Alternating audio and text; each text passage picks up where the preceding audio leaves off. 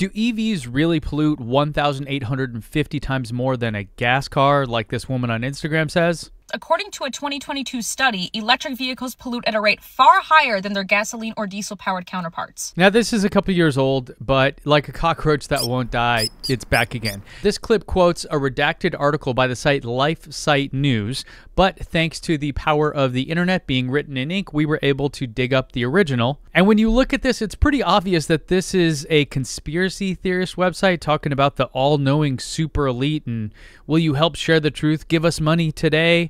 Kind of nutty, but imagine how bad it must be for this site to actually redact or pull this article, given the nature of its content. But back to the video from Xtina here on Instagram. Electric vehicles release 1,850 times more pollutants into the surrounding environment than gas-powered vehicles. Now, 1,850 is a pretty specific number, and it should be because it comes from that report that she's quoting, the emissions analytics one.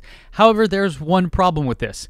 The report did not compare EVs to gas cars. What they did compare was tailpipe emissions to pollution from tires in a typical gas car under a variety of different driving conditions. They concluded that tire pollution was 1,000 times worse than pollution from the tailpipe. Now in 2022, the group published a follow-up study using what they called normal driving conditions. Safe driving doesn't actually mean less pollution, sadly.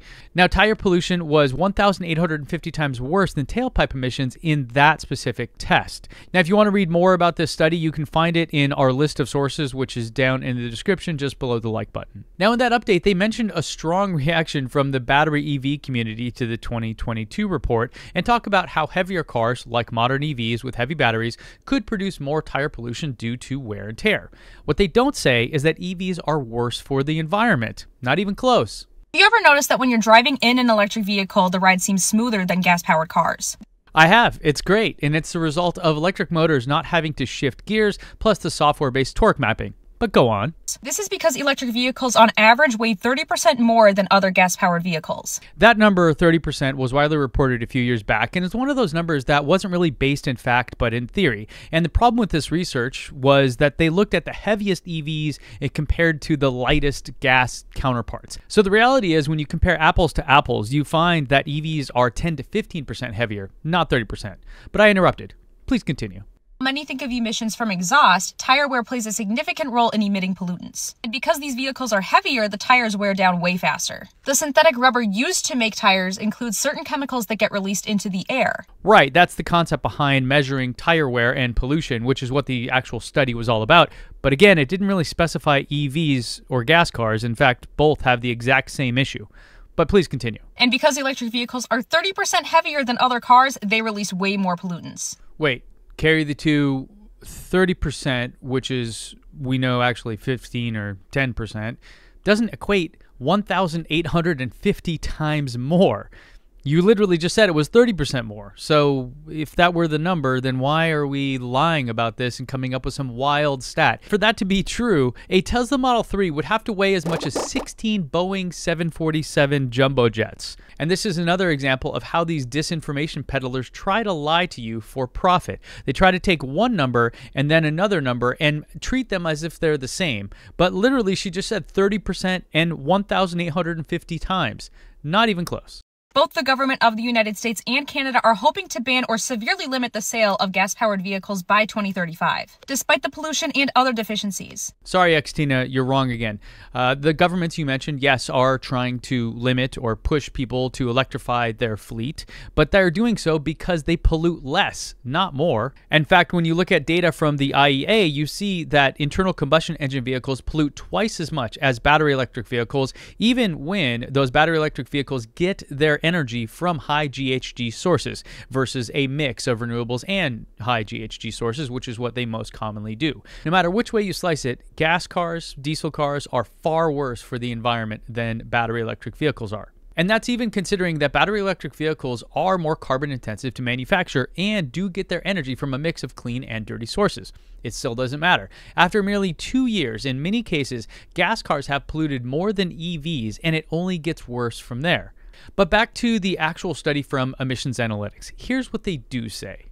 Excess emissions under aggressive driving should alert us to a risk with battery electric vehicles. Greater vehicle mass and torque delivered can lead to rapidly increasing tire particulate emissions. Half a ton of battery weight can result in tire emissions that are almost 400 times worse than real-world tailpipe emissions, everything else being equal. Now, there's a couple points to notice here. First off, they're talking about aggressive driving in this quote. This isn't normal driving data. Second, notice they don't repeat that 1,850 number because that one was from the comparison of tailpipe emissions to tire pollution in gas cars. It wasn't about EVs versus gas cars. Nick Molden, the CEO of Emissions Analytics, put it this way in an interview. The central contrast is between tailpipe and tire emissions, whatever the vehicle. Molden said his company did not find that EVs pollute more. This would be a completely false conclusion, not least because of the significant CO2 emissions from the tailpipe, he told AFP on March 21st. Tire emissions is a problem to mitigate, not a reason not to electrify. But back to the stat that did stand out to me there. A heavy EV can pollute nearly 400 times more from the tires than an average gas car pollutes from a tailpipe, per the report. Follow me here, though. Gas cars also have polluting tires. The tailpipe emissions are on top of the tire emissions. It's also worth noting that Emissions Analytics didn't do their test on electric vehicles. They tested 2 gas cars, a VW Golf and a Mercedes C-Class. The extra tire pollution from EVs was purely speculative. Also, in the 2022 article, he stated that a gentle battery electric vehicle driver, which I know all of you are, with the benefit of regenerative braking, can more than cancel out the tire wear emissions from the additional weight of the vehicle. In other words, we need EVs and better tires. The tire part was the point of the study. It's like how we can mitigate tailpipe emissions from gas cars by driving electric, but we also need clean energy to make the biggest difference for the environment. In the same way, we need clean tires and/or lighter batteries to take our impact to the next level. That point on regenerative braking is worth revisiting as well. Multiple reports have concluded that when you don't consider regen braking, EVs emit more tire pollution than gas cars and hybrids. But if you consider regen braking, EVs give off about the same level of tire pollution as gas cars and hybrids. They sometimes give off less.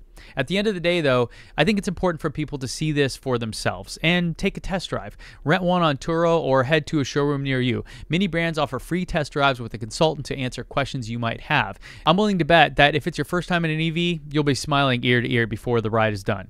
But to recap, EVs do not pollute 1,850 times more than gas-powered vehicles. All the data we have shows that gas cars pollute about twice as much as electric vehicles over their lifetime.